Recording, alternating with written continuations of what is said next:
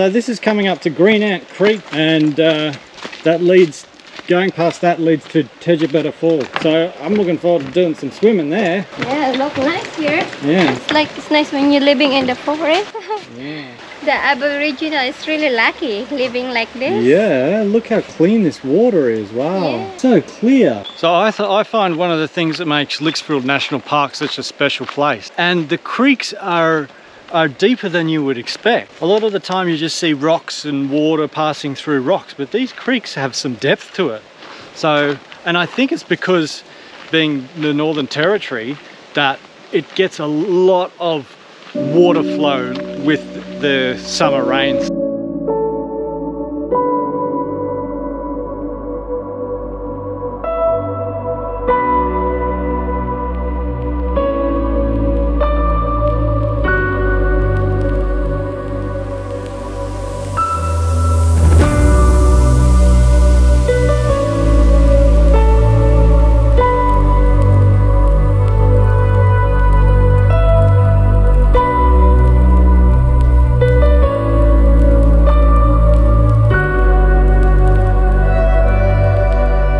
Now we finally made it to Tjaetaba Falls. It's almost a 3K return walk, which isn't really that long. And is this waterfall that just cascades down, and then the water flows down into this other area, into where that pool is.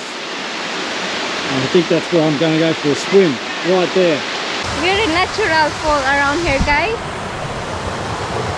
Can't believe here. It's really cold because there's not much people around. Do you like it, babe? Oh yeah, it's really incredible.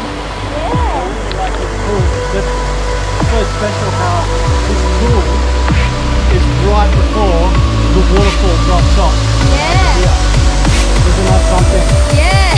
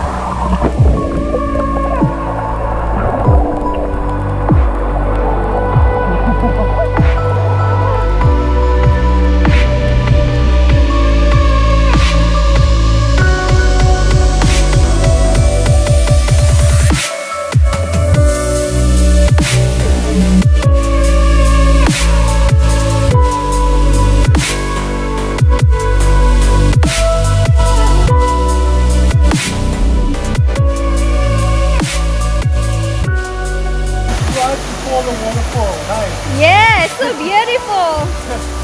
Wow,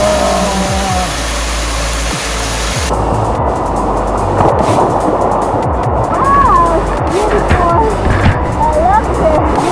I can't believe there's a perfect swimming pool right before the waterfall right there, hey? Yeah. That is such a special spot, and you know what? We had it all to ourselves because it's a little bit later in the afternoon. But let's see what we can get next up the road, babe. Maybe there's another waterfall. Yeah, Wangi Falls. Okay, we'll go to Wangi Falls. Let's do it. Wangi Falls. Yeah.